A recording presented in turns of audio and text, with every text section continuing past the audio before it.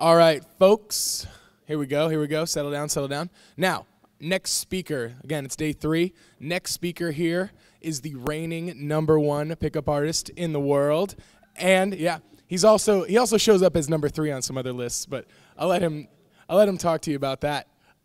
Yeah, it's too bad you got married, man. You really could have cashed in on that. I know, right? The #1 thing. No, yeah, I'm #1. But yeah, once voted least likely to get a girlfriend. Now him and his lovely wife Amanda travel all around the world, getting chicks, hot chicks, helping you guys out. So, so very good. Enjoy him. He's a very loyal guy, great friend here to the 21 convention. It's his 3rd time speaking. Yeah. So, hey, it's a charm. Ladies and gentlemen, Adam Lyons. Hey, guys. Woo! Thanks ever so much. Thank you guys for everyone that got up this morning. I know there's like a whole bunch of people that are just like, nah, fuck that, I'll just wait till the video comes out. I'm going to watch it then. So I appreciate all you guys coming out. It's always a fun one. The 21 convention is one of my favorite, mostly because I really get on with the organizers here. These guys and the PUA Summit, kind of like my 2 favorite places to go, because I really get on with the guys that organize it, and you guys get, you know, a shitload of value. If you think about the kind of speakers that you come and get to listen to, and you're paying a fraction of a boot camp, it's kind of awesome. So just quick round of applause for these guys, man, because they deserve this. They do this every year. Okay. So yesterday, I was sitting around and I was chatting with DJ Fuji and Chris Lyons. And it was so funny. We're hanging around. I love these guys. If you don't know who Chris is, by the way, you guys really need to check him out. Chris Lyons, he's an awesome guy. I was talking to him yesterday. Take the time to get to know him, and DJ Fuji, both really good guys. I was sitting around and they said to me, Adam, what's your business angle? Why do you come to these conferences and talk to people? You know, what's in it for you? And I was like, I enjoy it. And they're like, yeah, but the money thing. You know, what do you? And I was like, no, I do it because I enjoy it. And I think they didn't really get it. I was like, look, I stay in a really nice hotel downtown. Me and my wife make a weekend of it. We normally go to Disneyland. I was like, and this is what we do. We come out and we do it because we enjoy it, because we like helping you guys. And now I want to do a quick show of hands here for everybody that's in here. Do me a favor. Raise your hand if you've been doing this for 5 years or longer. It's not many. Not many of you. There's a few, and you guys, I was there. Everyone else, you guys don't remember what it was like. And I was looking back over when I first started, and I was thinking about how far things have come. I mean, for a start, none of you guys are wearing top hats. Not a single one of you anymore. Like, this is new for me. I remember my first ever convention. I turn up, everyone's wearing top, none of you guys are. It's great. And like, you are now all pretty socially adjusted people. I mean, like, people are coming up to me and being like, hi, nice to meet you. You know, hey, you know, we met here or whatever. And you're talking to me. When I first did this, everyone was sort of like looking down at the floor, not really talking. And if they did speak to you, it was like backwards, over the shoulder. It was weird shit. Everyone did. And you'd be kind of like, wow, that was awkward. You know, but that was how they spoke. And I remember my first ever convention, I walked in, and the first thing I noticed was there was not a single girl around. I've seen like 4 girls this weekend. That's like 400% more than I've ever seen before. So, like, there's a lot that's changed in the last 5 years. And I want to take those of you that don't know, I want to take you back. And I want to show you, first of all, where I came from. I want to give you an idea of what it was like to be me back when I first started. Now, there's a book that I wrote out that some people have read and some people haven't, that kind of gives you an idea of where my mind was. Because I was like you. I was like, I don't believe this shit works. Come on, man, watch. Dude's going to go up to a girl, and he ain't good looking, and he don't have any money, and he's going to talk to her, and then by asking random questions, he's going to end up in a date. That's ridiculous. Never going to happen. And so I signed up to my first boot camp. I remember this. And I paid money to go and do it. And I'll take you guys back to the kind of advice we used to get to show you how much it's changed. You guys get really good advice now, like really good advice. My first ever boot camp, I want you to imagine that you've just forked over however much money a boot camp is currently. The prices have changed a bit, but whatever it is, they're big sums of money, right? And if you get, yeah, it's a lot of money you pay for this crap, right? So you pay a shitload of money, and I'm sitting there in this room, and this dude comes up on stage.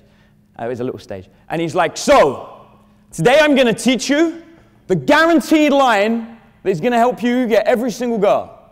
And I was like, I can't wait. Like, this is going to be great. And he goes, now I know some of you wear these big clown hats thinking that's going to help you pick up chicks. Well, let me tell you, there's something better. And I was like, I've got my pen and paper out. Like, I'm ready. I am. My first piece of advice, I'm ready. He pulls out a fireman's hat. And he's like, this. And I'm like, And I was trying to work out, do I write down fireman's hat or do I draw a picture? I didn't know where this was going to go. Was he going to do something with the hat? I wasn't sure, so I just wrote, get fireman's hat. And obviously I was planning on wearing it at my next convention, because that's what you do. And so the dude he puts the fireman's hat on, he goes, what you do is you run up to a group of girls that are standing around.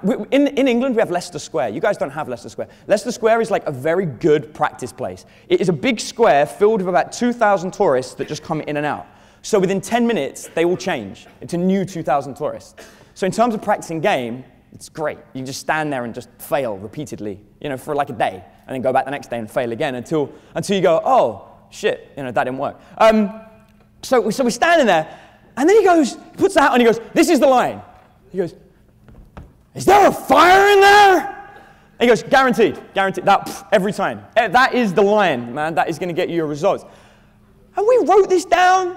It's brilliant stuff. I never thought of that. Never, ever thought of that. And that's my point, right? This has changed. That was back in the days when it was like RSD versus mystery method.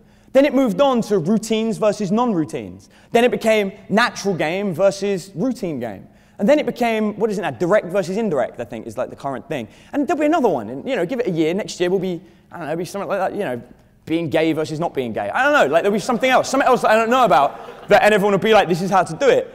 But the point is, now people are normal, people are, socially calibrated. There's trends, you've got different groups of people. Gone are the days of the shirt with the t-shirt with the blazer. That was my day, t-shirt, blazer. Now, the affliction days are here. There's a few of you, not going to hate, but there's a few of you guys, the graphic t-shirts are in.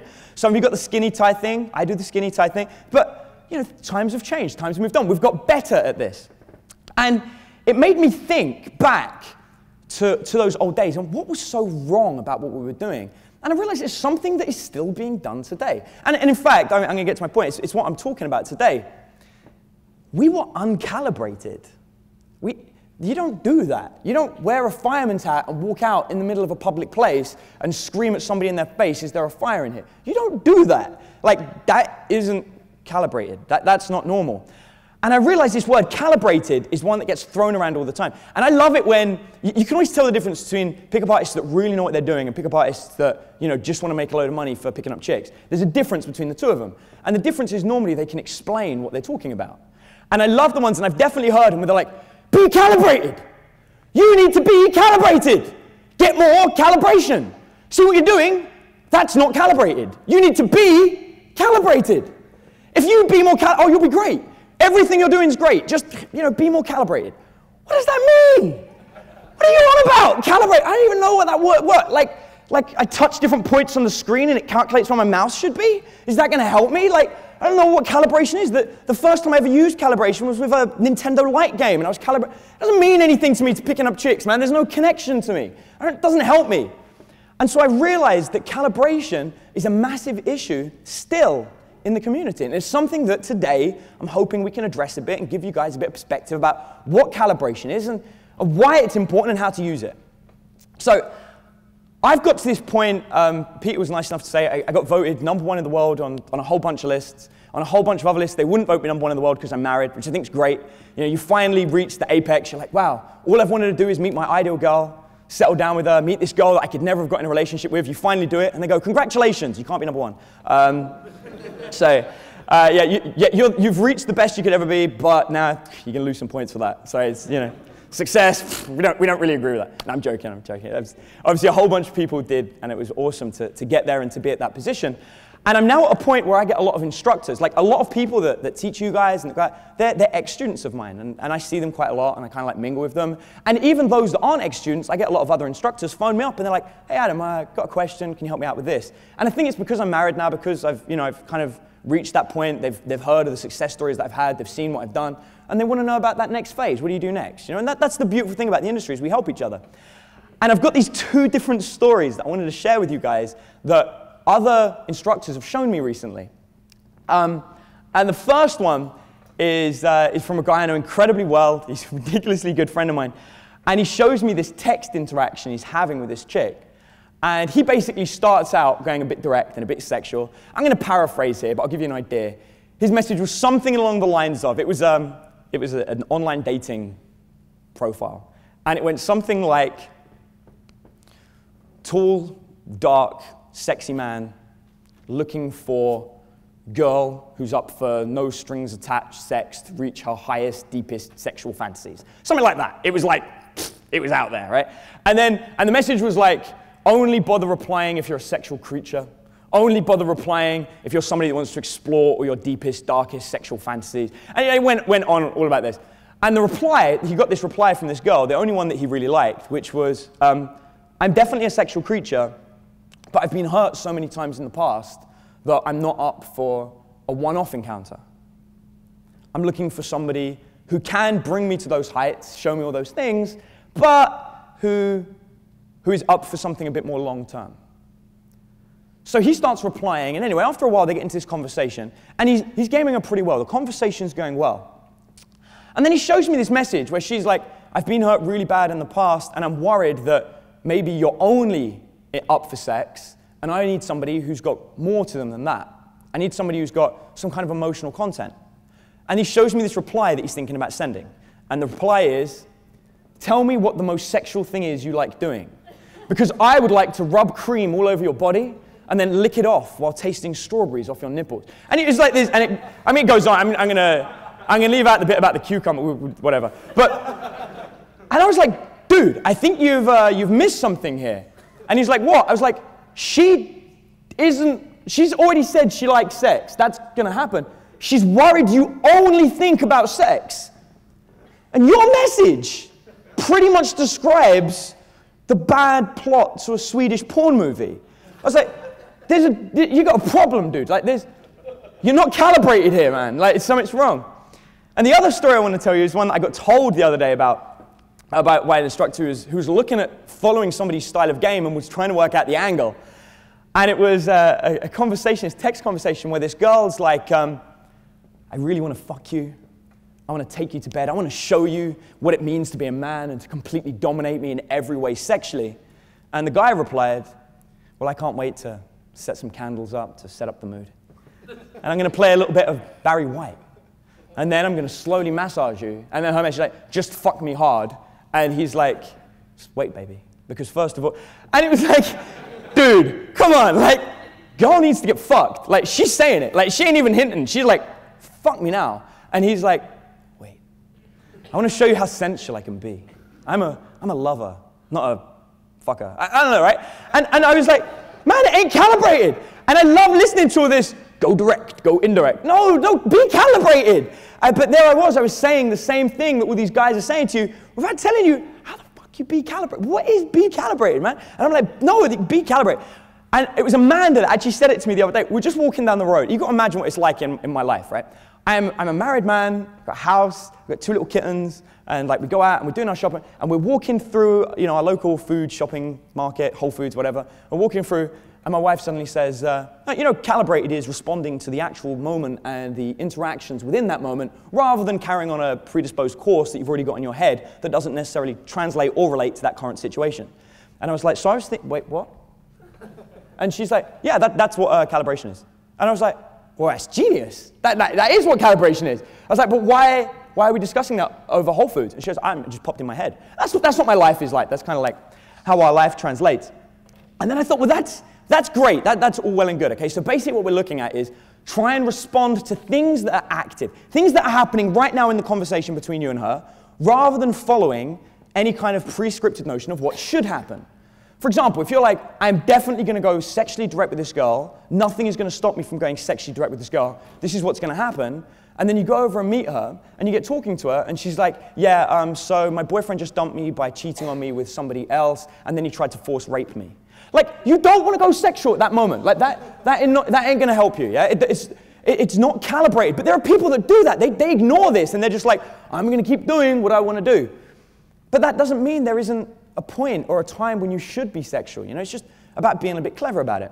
And so from this, I wanted to start analyzing this a bit further. And I started looking at some of the psychological studies into what makes people relax, or how to act in different situations, what makes them realize how they should behave in different situations. And the study that most stuck out in my head was one by a guy by the name of Chris Bale and the University of Lancashire. And they were studying into pickup lines. How awesome is that? Real psychologists looking at pickup lines. You know, I'm sure they didn't stand out in the middle of the street for 5 years in the freezing cold, getting rained on, like some people, and put it to practice, but still, the studies themselves are fascinating. And I think what's the most fascinating for me isn't really the result of his study. The result of his study was good, but I like all the additional information they created while they were trying to get these results. For example, some of the side effects of this study. They realized that women are actually attracted to 4 different categories of guy. Now, before we go into this, I want you guys to do me a favor. I want you guys to be very honest with me, and I want you to raise your hand if, before studying this, you actually managed to make out with a chick. Before studying this, raise your hand. Wow. Look at that. This guy's like, maybe. Well, I don't know. Possibly. I feel you. I'm assuming it's possibly about whether it was before or after, not whether she was a girl or not. That's my assumption. I'm not. He's like, well, did it count? Not sure. It was Thailand. It's a crazy time. I don't know. Anyway, whatever. I'm joking. Okay. So the point is, I love this. People are like, yeah, I need to learn how to pick up chicks. You all picked up chicks before. Why do you need to? Other people can do it. You did it. You didn't need this. What's the difference? Why? How? How did you do this? This is an interesting point. And to talk about this, before I go into that study, I want to explain about one of my favorite students recently. I met this guy, and he worked for NASA, okay? Now, that gives you an instant stereotype, which I really like being in your head, because your stereotype of what you imagine a guy who works like NASA, if you multiply that by 10, you'll get an idea of what this guy was like. He was pretty much exactly what you would think. Hello? He was that. That's what he was. He was that kind of guy. And we had him on this course, and he was brought there by ex-students of ours. And they're like, this guy has already been to a whole bunch of boot camps, and no one can make him good. Help him. And we get a lot of these. I'd say the majority of my students are actually students that have done something else elsewhere, are like, I'm not getting the results I want to get good at this, and then they come to me because they're like, okay, now I'm going to go #1 in the world and see what he does. And I like that. We get to help these guys out. And this was a really good case in point. This guy turned up, he's overweight, awkward, not really an extrovert. Actually, he was a massive introvert. He's not really the kind of person that takes well to training. Didn't really want to do anything, but he wanted to get good. He wanted to make it happen. And it was actually Amanda that took him out. And she was trying to make him comfortable. And we're in this venue. And in this venue is a pool table. Pool, that's what you guys call it, right? It's like pool, okay, pool table. I wasn't sure, billiards, pool, snooker, whatever. You got sticks, little balls on the table, you whack the sticks in the corner. It's one of those games for those of you that don't know what I'm talking about. Pool. And she goes, I want you to try and imagine you're in a comfortable place. Where are you most comfortable? And he goes, oh, in a pool hall. That's where I'm the most comfortable. And Amanda goes, well, great, there's a pool table at the back of the room. Let's go and hang around there. And so we hang around there. Amanda and the student hang around there. And she's like, why do you feel comfortable around a pool table? And he's like, oh, I used to be a junior pool champion. And Amanda's like, really? Let's play a game. So they start playing pool. Sure enough, he changes. He's not quiet anymore. He's in his environment. He's loud, and he's extrovert, and he's talking about pool, and he's explaining what to do. Well, this big group of girls, they're overhearing, they start listening in. And they're like, well, what's going on? And he starts challenging people. And then you've got these big dudes who are like, I'll beat you at pool. And he's just like, in, like, and all the balls are dropping in the thing. And he just looks great. And all these women are like, oh my God, you're so awesome, NASA guy. And they're flinging themselves all over him. And like, he's got like 8 chicks around him. And the other instructors on our course walk in, and they're like, how'd you do that? And the students that brought him were like, who is this guy? What have you done to him? And all we did was we put him in the one place where he's already attractive. It's like you guys. You don't know this yet, and we're going to analyze it, but in the times when you picked up chicks, you were already attractive. You already had that. You didn't need any of this shit. You didn't need to become uncalibrated and learn all this other stuff. You already had a position, a point where you were attractive. It's great in America. In England, we don't really have family things. Like, English people, we have like TV dinners, or we go out separately. You have Thanksgiving. It's like the time where you all come. We don't have that. We don't all hang around and kill a turkey. This is your guys' thing. But it's good, right? Because it builds this family foundation. I want you to think back. Every time you go to Thanksgiving, I bet you're not quiet. I bet you're not awkward. I bet you're not running out of conversation. I bet you're actually I bet your mum's probably like, oh, he's the life and soul of the party. I bet that's exactly what it is because you know how to act at home. It's your comfortable environment. If you met a chick in your house, it'd be easy. It wouldn't even be a problem because it's your environment. You know what you're talking about. You know the in-jokes. You're showing them around your house. You're the one in charge. Well, for this dude, the pool table, that was for him. He literally, to give you an idea of just how good this guy got, he got so good that I tried to schedule a phone chat with him that I could record to send out to my mailing list because he literally, lost his virginity soon after. It was crazy. The guy just went through the roof. He didn't have time to schedule me into his diary. And I was like, fuck you, dude. Come on, man. I hooked you up. Give me the review. And he's like, man, I want it. I'm just so busy. I've got so many chicks here, blah, blah, blah, blah. I was like, I hate you. I was like, you're horrible. But, he got really good. That's the point. And that's what he's there to do. And the students that brought him, they now bring me all these reject students that can't get any. It's great. They help me out. So the point is, he was already attractive. And we're going to deal with that in a second because now we're going to come back to this study. And what they did is they asked women to identify the kind of person that is the most attractive. Who is you, Mrs. Girl, your ideal man? Categorize him. And they came up with 4 categories of men. So what we're going to do now is I'm going to ask you guys out. We're going to make this a bit more interactive. And I want somebody to raise their hand who thinks they know one of the categories. Something women said was a good style of person. Okay, this guy here. Oh, I get to make Peter run. I didn't know that would have that effect. Now I'm going to do this more often. Okay. Probably the bad boy dangerous type. Okay, there we go. 1. That's one of them. One of the 4 is the bad boy dangerous type. Okay, this guy here. What have you got? Go for it. The suave James Bond type? No, not at all. Didn't even come up. Wow. So sad, I know. Wasn't there. Not one of the types. Go for it. It was a good try. I would have guessed it. The nerdy dorky guys. No. But close. Okay, we're going to give you close. We're going to give you close. All right, wait. Ready? The nice guy. Okay? The nice guy was one of them. Somebody who looks after the girl, who's kind and caring, the nice guy. I'll count that as needy dorky. Nice guy, okay? So we've got the bad boy, the nice guy. 2 more. Come on, somebody. This guy, he's a ninja. You can't see him, but he can speak. The social guy. Social guy. No, didn't come up. Well, the leader came up. Okay? So the leader came up. That will count, social guy. The leader. It's not just somebody who's social, specifically a leader. Somebody who told people what to do. Okay? The leader was one. So yeah, that counts. I'll let you off with that one. Last guy. Come on, guys. Last guy. This is funny. This is going to get really funny if you don't know this one. The creep?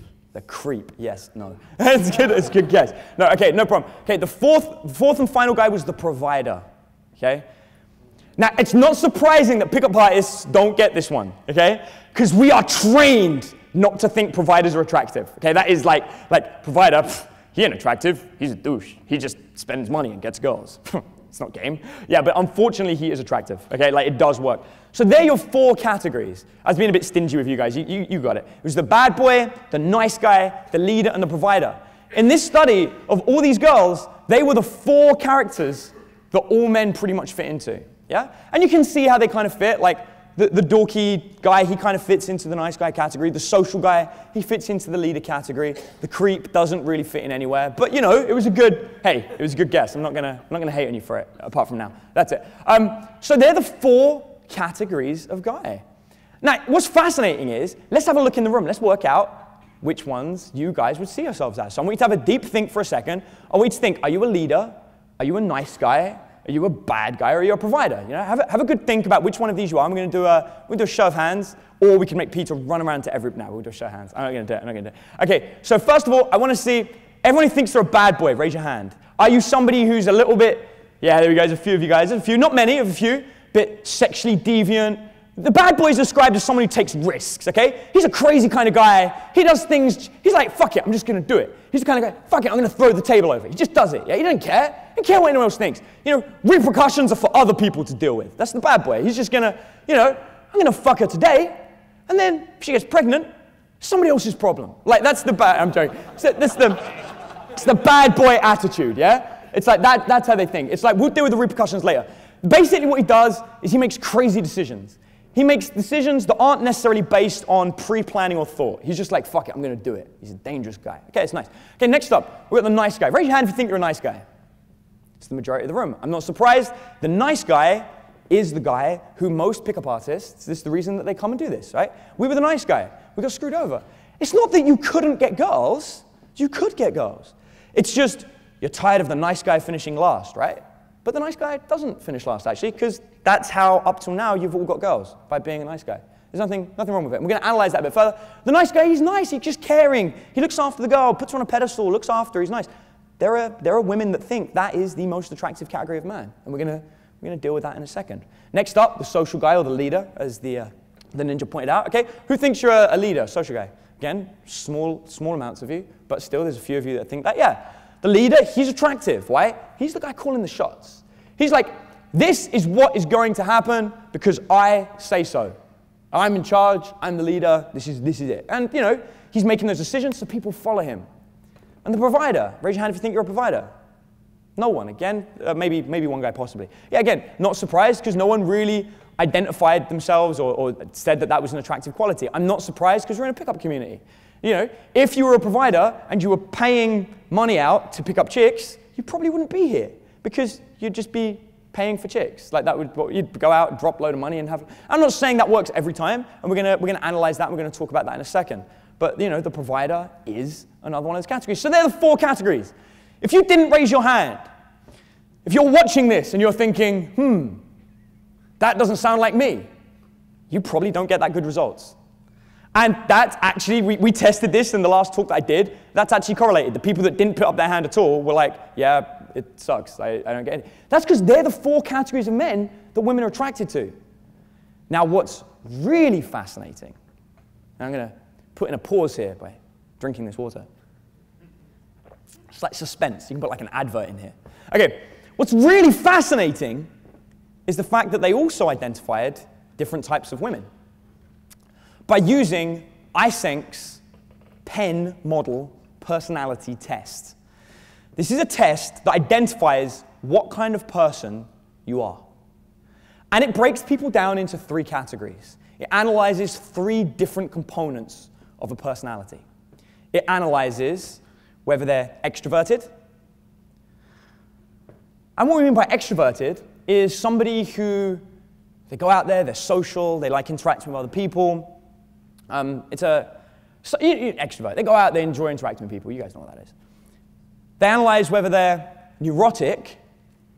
And by neurotic, we're not talking about somebody that's like completely freaking out all the time, is on pills. We're just talking about somebody who's, you know, a little bit depressive. You know, the cup is always half empty, and there's a crack in the glass. You know, it's like, it's nothing perfect. Nothing's great. Like, it's not like, oh, it's half full, or at least I have a glass. It's, you know, everything's a bit, nothing's great. Neurotic. Nothing's perfect. Nothing's awesome. Bad stuff happens to me. And then the P in the PEN is psychotic. Now, I need to be really careful here. By psychotic, we're not describing the kind of girl that chases you around with an axe after you break up with her, okay?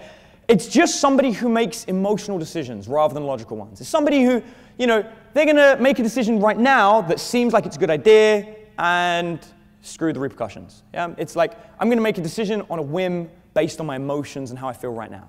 Crazy decisions that don't really make sense. And they analyze they analyze women and put them into one of these 3 different categories. Now here's the real kicker. Every single person who scores highly in one of those particular categories has a specific favorite. And there is an incredibly high correlation between these 2 facts. Do you guys understand just how important that is for us? When we're talking about learning calibration, I'm telling you that there is a psychological profile that you can make a female do that will tell you what type of girl she is. And if she's a certain type of girl, it will also tell you the kind of guy that she wants. This is massive, okay? In terms of calibration, this is literally a roadmap to identify the personality type of a girl, and then you can understand how you should be acting to pick her up. And if you use the wrong one, you are not going to be her ideal guy. As we talk about this, you guys are going to start realizing that, wow, that happened to me before, and the kind of girls that I hook up with have been mostly like that. So, let's analyze these, and let's see if we can have a guess. Let's get Peter running again, because he likes running around the room. And let's analyze what you guys think. So let's start with the extrovert. The extrovert girl, she's a bit of a party animal. She likes going out. She's got some good friends she likes hanging out with. She's out there. She's not a shy person. Who's her ideal guy? Somebody raise their hands. Somebody who thinks they know. This guy in the front. This guy. Okay, go for it. It's got to be the nice guy. It's not the nice guy. You sure? I'm very sure it's not the nice guy. Somebody else. Somebody else. This guy here, because he's close to him, so you don't have to run. The leader. The leader. Yes, it's the leader. Okay, now let's look at that. Why does the extrovert, why is she attracted to the leader? She wants to go out. She wants to have a fun time. She wants to socialize. Someone's got to enable that to happen. Somebody's got to be like, hey, you know what? Let's not sit in tonight. Let's go out. If he doesn't take charge and take her out, she'll sit indoors, and then she's going to be unhappy.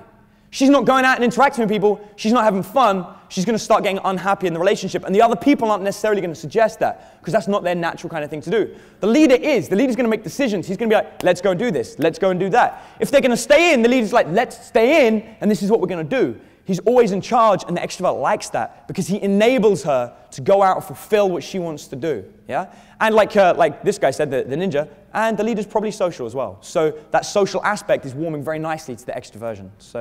Okay, so next up, let's look at the neurotic. A little bit depressive, life kind of sucks, nothing's great. Raise your hands if you think you know.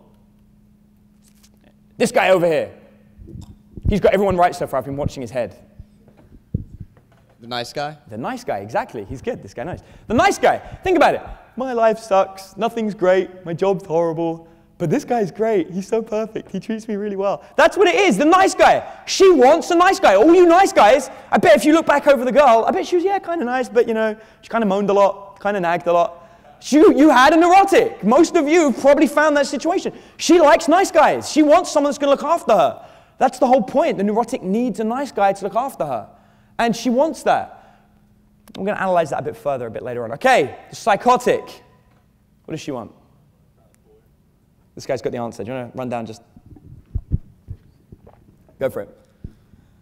By experience. By experience, says the bad boy. She likes the bad boy. She likes the bad boy. The psychotic girl likes the bad boy. Exactly. Well done. Thank you very much. Guys, round of applause for yourselves, first of all. Well done.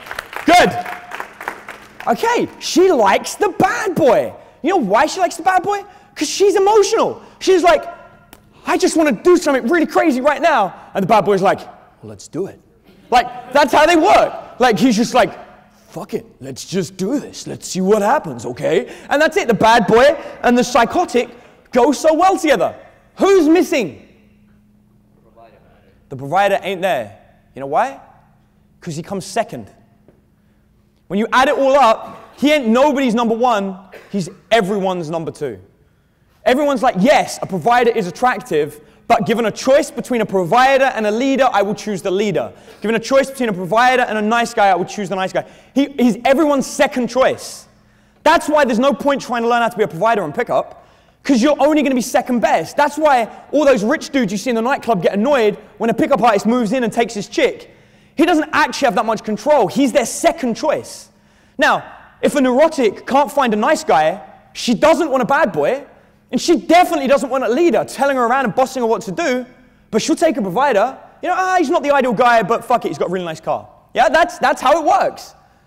So, now we've analyzed that, we can learn about the kind of person that you want to be. You might not need game. You might be sitting at this whole conference, might have been an awesome time because you get to hang out with some great people, but ultimately largely a waste of time. Because if your ideal girl isn't a psychotic and you're a bad boy, you know where you're going wrong. And anyone that's like, oh, just be sexual. Just keep telling them that you're going to fuck her up the bum. She'll love that. Well, yeah, that will get you a lot more psychotics. That is what's going to happen. Test it. Go to a strip club, see the kind of guys the girls like. There are two types of strippers. There's the depressive strippers that are like, oh, I've got to do something to feed my baby and pay for my degree. And you've got the other strippers that are just like, I just like being naked. You've got two types, right? Neurotic, psychotic. Work out which kind of girl you like. If you like the neurotic, be a nice guy, you'll sleep with that kind of stripper. Tell the psychotic girl you want to fuck her up the butt, you'll sleep with that type of stripper. That's how this works. It's obvious when you think about it. So you're sitting here learning game, but I bet you didn't even think about the kind of girl you want to get. I know you're all thinking, I want a normal girl. Yeah, ain't gonna happen. Right? Ain't no such thing. Trust me, I've been there. Yeah?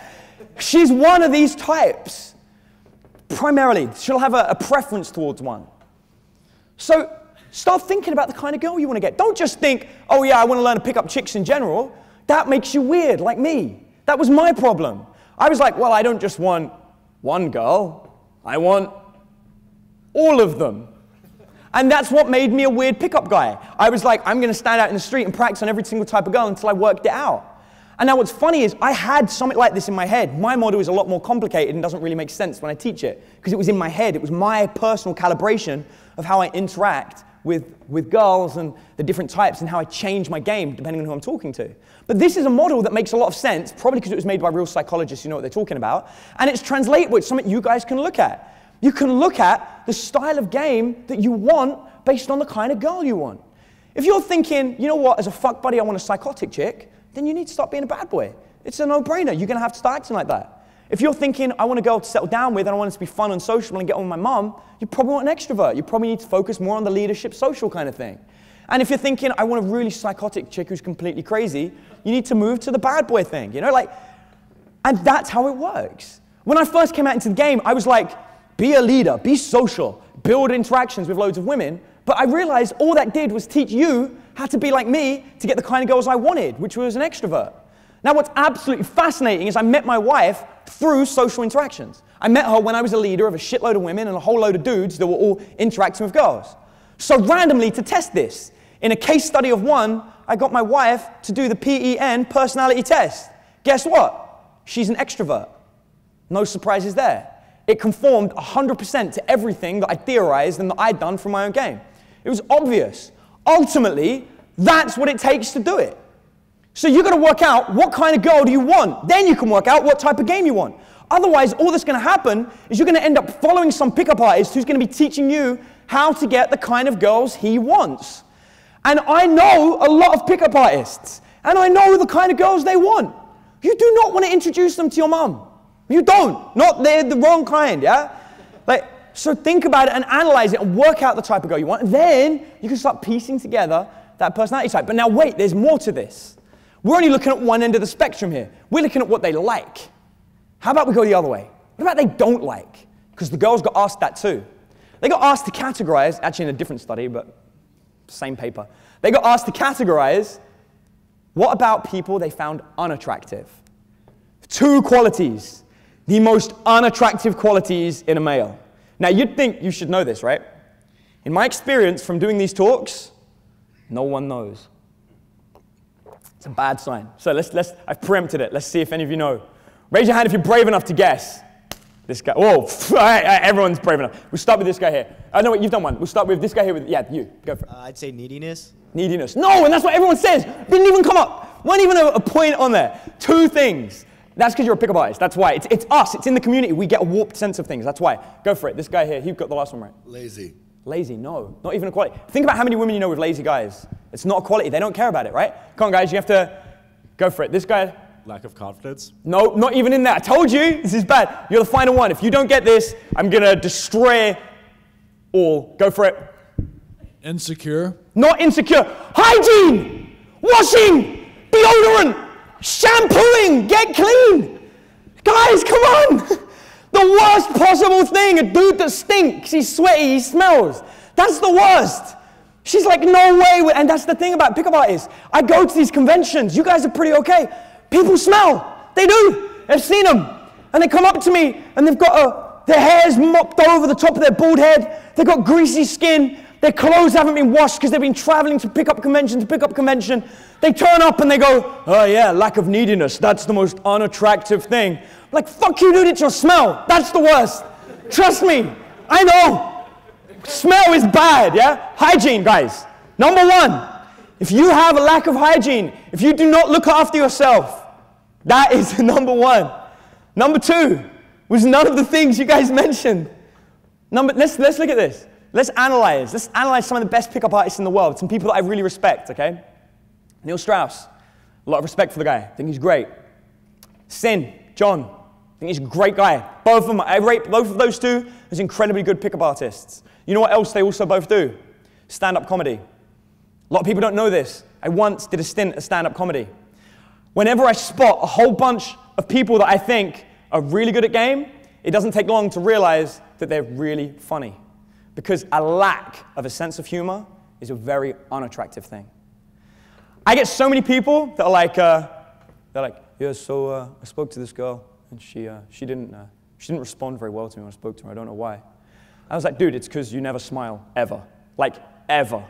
And he's just like, yeah, well, does it matter? I'm like, yeah, it matters. You have to smile. There's a whole bunch of people have this joke that Dream doesn't smile, right? The guy that runs the 21 convention. I'm going to say this right now. Dream smiles, okay? Right now he's smiling. At the convention, at the dinner last night we hung out, he was smiling. The dude does smile. He's actually incredibly funny and incredibly witty when he smiles. It's just when he's stressed organizing a big convention, he ain't smiling so much. I don't blame him because he hasn't slept in 2 days, okay? Smiling, powerful. You smile, it shows you've got a sense of humor. If you don't smile, don't be surprised when girls don't smile back at you. That's all I'm saying, yeah? They're the two most unattractive qualities. The most unattractive. Everybody who's watched this video, everyone knows anything about pickup. That is it. It's the official.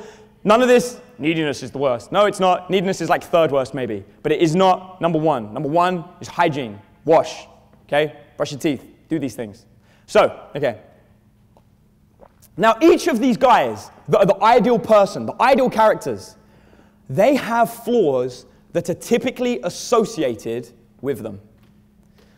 And these flaws are not considered attractive. So we're going to analyze these now. So let's start with the nice guy. The nice guy's flaw, this guy knows it. The nice guy's flaw is he's needy. Okay? He's a needy guy. That's a typical flaw. It doesn't mean he always has that flaw. It just means most nice guys are also needy. That's why they're nice guys. They're like, shit, I can't get another girl. I need to be really, really nice to this one so I don't lose her. So neediness is a negative quality. It's just not the worst. Okay? So the nice guy, that's his bad quality. The leader, he's too bossy. The leader tells her what to do in bad situations. You know, she's like, I don't want to do that. And he's like, you have to do that. That's what we're doing. I'm a leader. I am in charge. This is what we do. The leader, he tells people what to do. Okay? So very important thing to know that that is a negative quality. Next up, the bad boy. The bad boy's negative quality. He's a bad boy, right? He's not very nice, okay? So you got the difference between, actually we'll analyze these in a second, I'll go through it in a second. Fourth, the last one, the provider. The provider's bad quality, he's trying to make up stuff by just spending. There's no real connection there. He's just, you know, all he's got is his money, really. And they're the typical negative situations that are associated with each of the types.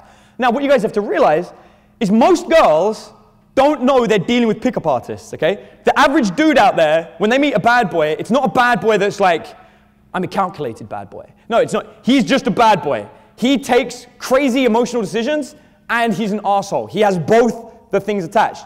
But because he's her ideal girl, a psychotic will put up with the negative issues associated with it to get it. For example, a neurotic, right? Her life sucks, nothing's great. I'm not saying it's like the end of the world, but you know, she's not got the perfect life, and she meets this really nice guy. He doesn't boss her around too much like the leader or force her to go to social situations she doesn't want to go to. He doesn't try and buy her love. He genuinely likes her, and he's not bad for her. So the nice guy is a nice guy. He's a bit needy. She's like, yeah, he's a bit needy, but whatever, I like it. You know, that keeps him to me. You know, it means he's not going to stray. See what I'm saying? So she will put up with that negative quality. In the same way, a psychotic girl, she's going to look at a bad boy and she's going to be like, yeah, you know, I like him. He's crazy. He's dangerous. He's got a motorbike. I mean, yeah, you know, he treats me really bad, but, you know, whatever. I mean, like, he'll change. Yeah? And that's what I'm talking about. She puts up with the negative part of it. And the provider, she's like, yeah, I mean, you know, there's no emotional content. I'm not physically attracted to him, and hope we never ever have to have sex. But I mean, have you seen the car he drives? Yeah? So every single one of these has a negative characteristic that the girl will put up with. If you don't believe me, just look at the news and look at the really rich, you know, Donald Trump. Look at him. Like, look at him. Like, you know, like his wife. Like, look at him. That's what I'm talking about. Like, you can see this. They ignore a whole bunch of other stuff to get what they want. Now, the beautiful thing about being you gentlemen here in this room is you don't have to have the negative with the positive. We're social artists. We can choose. We're here because we're all about self-help. We're about improving ourselves. Why be the bad with the good? Why not just be the good with the good? Drop the bad. So let's look at this. Let's start with the nice guy. You can be a nice guy. I'm a nice guy. I take girls out. I'll buy them things. I'll buy the first round of drinks for a group of girls. I'll be a really nice guy, give them compliments. But I'm not going to be needy. If she starts giving me shit, or if she starts wanting to go out with her friends, she can go out with her friends. I'm going to hang out with other girls. She's going to get jealous. because so many women like me and she's going to come back after me. I don't need to be needy. I've got abundance. Being a nice guy with abundance is powerful. All the positives, none of the negatives. The leader, he makes decisions on what to do. Hey, you know what, honey? We haven't been out for ages. Let's go here and do this. Oh my God, that's a great idea. Cool. It's like my wife the other day. Like I am a leader. That's like my natural tendency. And I was thinking, I haven't been on a date with my wife for a while. We travel a lot with work, but we haven't been on a date. So randomly, I booked some tickets for this show. Didn't tell her about it. I'm like, hey, don't have any plans tonight. We're going out. She loved it. She got to go out. We went to a really, really bad comedy house in the middle of Austin. But you know, that was all there was to do. But I did it, and I led, and we had a great night out. We had a really good date night. Because that's what I do. I'm a leader, the positive. I'm not bossy. I'm not like, you have to do it. You know, if she didn't want to do it, we wouldn't have done it. If she went out and she didn't enjoy it, we'd have left. We'd have done something else. I'm not forcing her to do things because I want to do them. I'm trying to come up with leader. I'm trying to lead her into things that she wants to do. Yeah? The bad boy. Every girl's image of the bad boy. It's the motorbike. It's the tattoos. But the image is not of the guy getting on the bike and wheel spinning the mud in her face and laughing. That is not it, yeah? It's not the nasty side effect of it. It's not like, quiet! It's not that. It's the guy spins the bike and he's like, hop on. And she gets on the bike with him and they go. But that gesture of helping her up on the bike, that's a nice guy thing to do, right? He ain't just a bad boy. He's not a bad boy that treats girls nasty. He's a bad boy that treats the girl well. He's a nice guy and a bad boy. And here we get into the real crux of this. Now, some of you guys, you might have an ideal type. You might want a psychotic. And if so, you know how to act together. Some of you might be like me. Some of you might think, I want open options. I want to be able to get different types of girls. And let's not even ignore the fact that once a month, your girl does a Jekyll and Hyde on you and becomes someone else. So it's good to be able to like shift and, you know, potentially possess a number of different qualities that you might want to use. Over time, people change. When you first meet a girl and she's single, she might be an extrovert. When you get in a relationship with her, you might now have found you're in a relationship with a neurotic. Are you suddenly not going to have her? Or are you just going to understand how to act when you deal with a neurotic and shift and keep the girl? Or at least understand what's going on so you can make the decision, fuck, I'm going to be with a neurotic for the rest of my life. I don't want that. I want to get back to my extrovert. You know, I want to make the shift. Understanding this knowledge I'm giving you guys lets you understand how to act, what to do. You could be everything. You don't have to choose one. You can literally analyze this and think, all right, what is the correct way that I should be to be able to pick up all of them? And that's what we're going to look at next. So now let's look at these kind of characteristics. What we're looking at now is building an attractive profile. We're moving away from the passive kind of game stuff where it's like, yeah, I'm a nice guy. I accept I want neurotics. I'm going to stay being that. Now you're talking about controlling it. Now you're like, no, I'm going to build a profile of an attractive person. When I first started teaching this, I was scared. I'm going to tell you guys this. I was very scared. I've known about this in my head for years, but I've never taught it because the way it was in my head wasn't in a way that I could teach. And I was scared. I was scared of coming out in the community and saying to you, yes, I'm going to change you. You know why? Because so many of you were saying to me, well, I don't want to change who I am. And I listened to that. And I was like, fuck. I don't want to make them think I'm changing them because, you know, yeah, they should be able to be themselves. And then I realized I came number one in the world. I was like, no, fuck you. I know better. Change. I did. Don't be you. Be someone else. Be someone better than you. Unless you're happy with what you've got. If you are happy with what you've got, be you. Because that's who you are and that's what you get. I look at myself and my game, I know what I'm supposed to get. I was supposed to get a girl about that high, probably Asian, she likes comic books, she has a little bit of extra weight on her, but you know, we play video games together and we hang out. I know that's what I was supposed to get, because that's all I ever got. They were my girls back in the day when I first started this, that was all I could pick up. And I was like, cool. And she'd have been cute because she was exotic and people going, wow, man, she's pretty hot. But, you know, she'd have always been pretty hot. Right now, I'm dating a girl who's just as tall as me in high heels. And when she walks in a room, everyone's like, wow, what the fuck? I'm not supposed to date a girl like that. That's new to me. That's because I changed. I became someone different. I'm telling you, if you are happy with what you have, stay the same. If you want the same results as another pickup artist, follow them. If you're looking at a pickup artist that teaches this, and he's single, and he's running around and picking up strippers every so often, That's what you're going to get if you follow him. Go for that. If you're thinking, I want to meet a guy who settles down in relationships, then follow a guy who does that. But if you want to be able to get every single freaking woman on the planet, and you want to understand how to change your game, then you have to be like water. You have to shift depending on who you're up against. It's like that whole Bruce Lee, Jeet Kune Do thing. You've got to swap your game. I love it. So many people are like, Adam hates direct game. And there are so many other people that are like, Adam had the first direct game video ever out on YouTube. And then other people are like, oh, Adam, all social circle stuff. And Adam does day game. Adam does night game. Adam does the only dance floor game video that is actually shown in. Everyone's got all this stuff. Dude, I do all of it. I don't specialize in any one thing. I got the whole lot down. I got a whole bunch of stuff that I've never even released because it's dodgy stuff that works really well that people shouldn't know about. Like, and that's the point, right? There's a whole bunch. I became good at everything and I swap. If I'm talking to one guy, I switch to another. But like I said, that's hard for me to teach until now. I've now got a model, a proper personality model you guys can take and use. We'll talk about that in a second, about how you can specifically use that with the girls. So what you need to do is start building up the profile. You want a specific type of girl, stay as you are. Get that type of girl. You want another type of girl, shift into that. You want all of them, adopt every single quality. So let's analyze them now. The leader, he makes decisions. But his decisions are made to benefit others. For the social group, he's being social. He's not just a leader, he's being social. He's interacting with other people. He's leading and making decisions that the group agree with. And the group includes the women that he's trying to pick up. If I make a decision, hey guys, we should all go out to Games Workshop and paint some miniatures, I'm probably a strong enough leader to make girls follow me to that. In fact, I know I am because I've done it before. But the point is, that isn't really a good leadership decision. If I want to really gain bonus points, I would turn around to the girls and be like, hey, I think there's a really good sale on at Nordstrom Rack. Let's go and pick up some cheap Christian Louboutins. And then the women are going to love me. Yeah, I'm making a leadership decision that benefits them. It's an attractive quality, but I'm not being bossy. I'm not forcing them into it. Next up, I'm a nice guy. I care about the girl. I want to make sure she's okay. I want to make sure that she's having a good time, that she's fun, that she's looked after. I want to make sure she doesn't get hurt. I definitely don't want to be the one to hurt her. I have this awesome skill that I've developed in game. It's the coolest thing ever that I can't translate to you guys, and I wish I could. I catch people. I'm really good at it. Somehow, I know where it came from, I learned this ability to spot a girl who's about to fall, and I can catch her.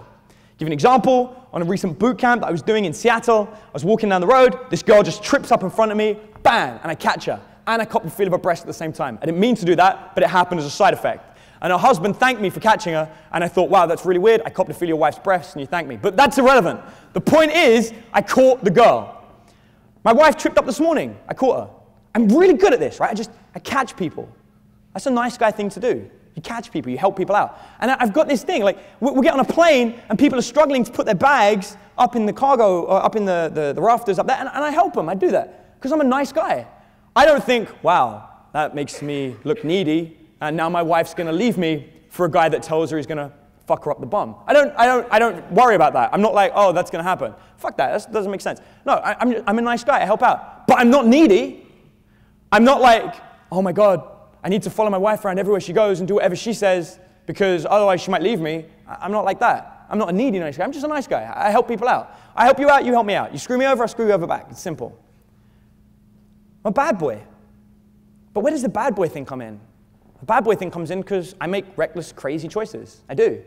I'll be sitting around one day and I'll be like, you know what? Fuck this. Let's all just go out and eat dessert. And let's get 4 desserts each. Now, some of you might be like, that's not really a bad boy thing to do. But if you're hanging around Dream, you know that's a really bad boy thing to do. And I made him do that last night. I took him out. He had 4 desserts. I made him. I forced him. I was like, you're going to do this. That's a crazy bad boy thing to do. It's like, screw the diet. Let's just do this. It's a bad boy thing to do. It fits the criteria. Yeah, I'm not like jumping on a motorbike and, you know, spraying mud in people's faces. But like, that's a bad boy thing to do, man. That's a crazy kind of thing. Like, I do make reckless decisions. Randomly yesterday, I can't believe I'm going to admit this, but I got in a fight in a public restroom. Randomly. Some dude started insulting me, and I was like, no, fuck you, dude. And I've got my penis out, and I'm arguing with this guy. It was the weirdest thing ever. We got in a fight in the restroom. But I'm a bad boy. I'm not going to back down. I don't have a problem in being emotionally reckless. but I don't treat people badly. I don't sort of like hurt people. I don't go out of my way to make them feel bad. I try and help everybody. That's the kind of guy I am. I'm a nice guy that makes crazy, reckless decisions. I've got this amazing emotion. I'll phone someone up and be like, ah, and scream at you, and then I'll be like, oh, I'm sorry, I didn't mean to. But that's who I am. I'm a bad boy as well. I've got all those qualities. But you know what else I do? I clean my teeth. Yeah? I wash. I've got good hygiene. I look after myself. Someone said to me once, they said, Adam, do you have to be attractive, like physically attractive to pick up chicks? I was like, no. Well, you don't have to be good looking, but you have to look good. You got to do your hair. You got to make sure your clothes are ironed. That you've got to do. If you're someone that's just like, I shouldn't have to get dressed up for a girl, then expect to get a girl that isn't dressed up for you. Yeah? Most of the time, the difference between a girl who looks like a 6 out of 10 and the difference between a girl who looks like an 8 out of 10 is hair and makeup. It's does she spend an hour in front of the mirror making sure she looks good? She does that. If you're in a relationship with her, she does it for you. If you're not in a relationship with her, but she's single, she's doing it to meet someone like you. But if you don't put that same effort in, if you don't put the effort in front of the mirror to do something, use some lotion. You know, don't have dry, flaky skin. I have so many people, I've got a dry, flaky skin, and I think girls don't like me for it. Do you use moisturizer? No, I don't want to be gay. Like, okay, you can be not gay with flaky skin, so no girl will touch you because she's worried that your flakes of skin might rub off on her face when she kisses you, and I will have a lotioned face and be with a woman. You will be single, alone, masturbating with your flaky face. I will have my lotion and a girl. Okay, I'm gay. Like, you see what I'm saying, yeah? It doesn't make sense, yeah? So that's my point. You guys, work on your hygiene. Like, think about it. Take the time to look good. Do the best with what you've got. If you're unfortunate and, you know, God only gave you one arm, it doesn't matter. You can get around that. No one's going to penalize you. Some of the best guys I know at picking up chicks, I actually know this guy is disabled. He really only has one arm. And he has no problem with girls whatsoever. Yeah? It doesn't matter. That's somebody who physically has an issue with looking good. You guys, none of you have a problem. None of you. Work out. Go down the gym. I have to. The amount of desserts I eat, I have to work out. I'm not getting a really big body or a really good body. I just have to compensate for the desserts that I eat. So I work out 3 or 4 times a week. And you'll know if I haven't worked out for a week because you'll see videos of me and I'm like this. And that's what happens. So you guys, but you have to put the effort in to make sure it's okay. You've got to do your hair. You've got to do it. You've got to iron your shirts. Girls notice that kind of stuff because they put the effort in. Humor. I had a student, he said to me, I don't know what to do about getting good with women. I've tried everything. And he came along in a boot camp and I got him a date with a girl. I was very proud of this. No one else had ever got this guy results. I got him a date with a girl and I was very happy about it.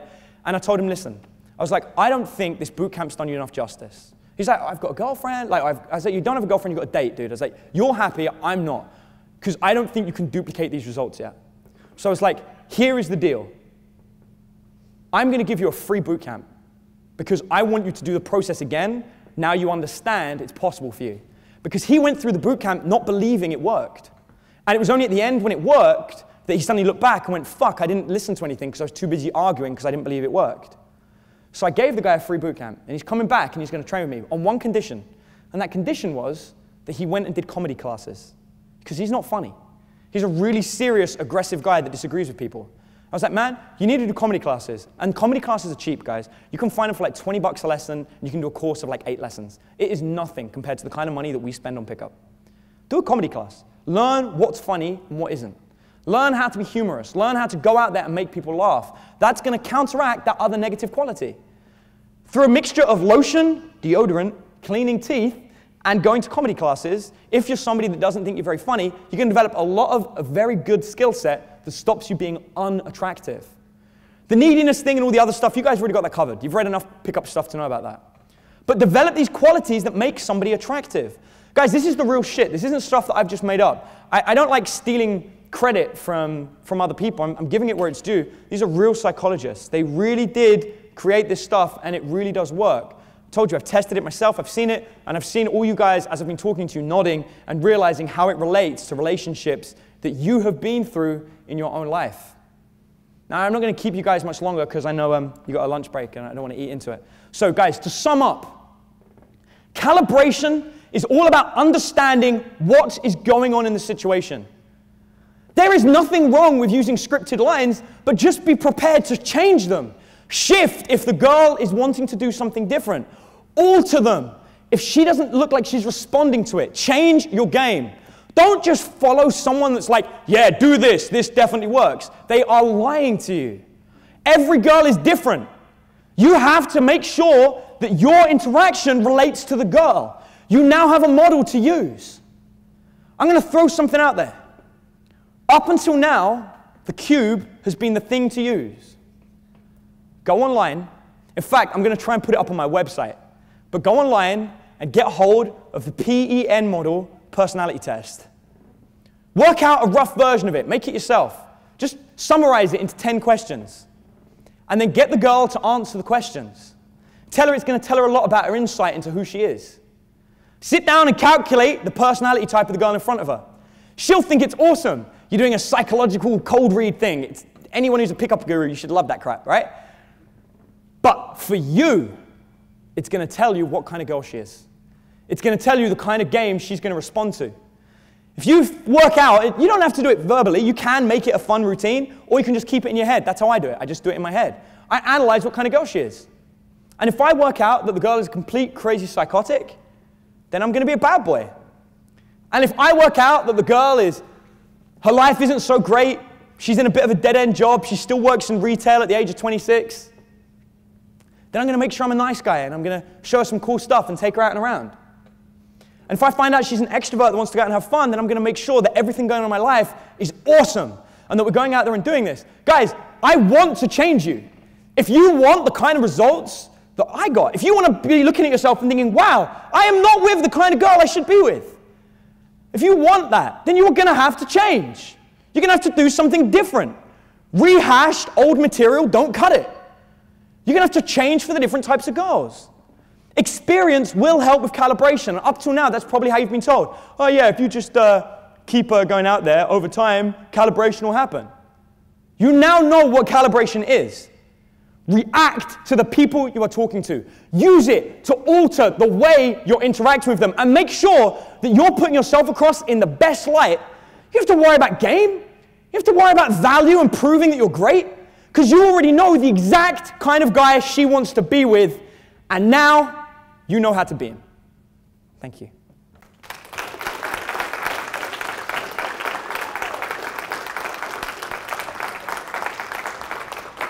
Okay. To make Peter run as much as we can, I'm going to ask some questions. So any of you that have any questions, raise your hand. So I'd start with this guy at the back and then this guy afterwards. So go. I really liked your speech on the personality types. Thank you. And actually, that's one of the things you talked about that's been killing me in my relationships. I was recently engaged, and I always go for the really social girl. Yeah. Get in the relationship, and then time after time, she converts to this stay at home, take care of everything, not go out. And I've tried everything.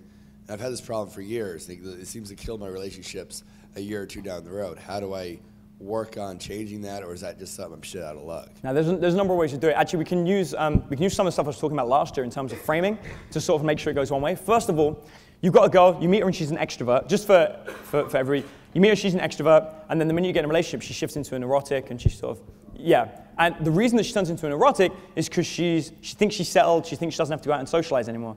You've got to keep that alive in her. So one, you can start by pre-framing everything, and you can start by saying and predicting what's going to happen and explaining how you don't like that. And you can say, I've had a whole bunch of relationships, and the minute you get there, they turn into these quiet homebodies that don't do anything. Now the next thing, this is a bit controversial, I'm going to suggest you're probably half helping that. If you're allowing her to sit indoors and stay behind, you're party to the cause. I tried dragging her out, but it ends up like she's hanging out with my friends. Okay, instead of going out. Yeah, so in that case, what you might want to do is do something really extreme. So maybe go to like a holiday vacation. Go somewhere completely new where you don't know anybody and you guys have to go out and interact. Or make it so that the other way of doing it is make it so your life is constantly out socially interacting and her only option to be with you is to come out and socially interact. If you've been dating a girl for 2 years and the only way that she really gets to spend time with you is out and about, then she's going to learn very quickly that that's who you are. State it. This is who I am. and say most girls can't keep up with you. This is going to filter out a lot of women. A lot of women are going to be like, well, fuck you, we never spend any time together. You're going to lose all them. But that's good, because all those girls that you lose would have switched to neurotics. The girl that can keep up with you and hack it, that's the one. So it sounds to me, you're like me, you were looking for a specific type of girl, and that's what I did. I filtered out a lot of girls to be able to get the kind of one I wanted to be with. So it sucks, because you're not going to have the volume that you want, but I'm sure you have a whole bunch of random psychotics while it's going. And then, when it gets to that point, then you'll know she's the one. So yeah, it sucks. It does happen. And that's the stuff I'm saying, guys. Like I said, you look back over your relationships, you'll see this fits so often. It's the real shit. Okay, go for it. I don't really know what the study was looking at, but have you found any difference between what a girl's looking for in like a one-night stand or something versus a long-term relationship? The study didn't go into that. So, and I've got a really big thing. I won't teach on something that I specifically don't know. This particular study didn't go into that. From my own experience on these kind of things, the kind of girls that are up for, it all depends. I'm against one-night stands in general, okay? I'm against them, and I'll explain this for everybody. One-night stands, the sex is never as good as if you've had a girl for multiple times. The effort you put in for one night of sex doesn't translate when you could be getting multiple sex with the same girl in an open relationship. So whenever I get a girl, I actually look more for open relationships rather than one-night stands. So again, if you're looking for one-night stands, there are experts, and I would probably say Sin, someone like that, to go to for that kind of stuff. If you're looking for getting a girl on the same night and having multiple long-term relationships, that's much more what I'm about. And in that kind of situation, it actually doesn't really matter what type of girl she is. A neurotic will accept that to not get any of the negative parts of a relationship. A psychotic will accept it because she's insane. And the extrovert will accept it because it's fun and it's casual. So all of them will accept that. So that's much more my preferred kind of thing. Cool, next up. Yeah. Was there in the study any kind of percentages on the distribution of women?